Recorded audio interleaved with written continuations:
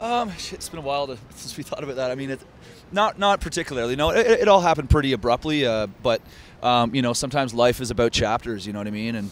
And like change is exciting and inevitable. And that's what life's all about. So when it did go down, it was like it was abrupt, but.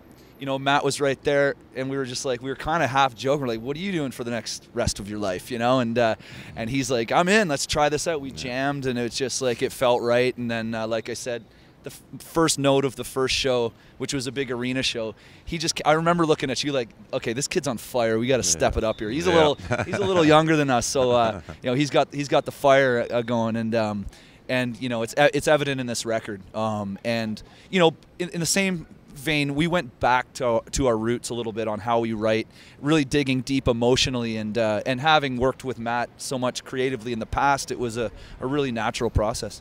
Yeah, it kind of felt like starting over again, like we were in the beginning, that excitement, that initial excitement of taking on the world, and Matt brought that in and refired us, and so we've been super excited to get it going with him.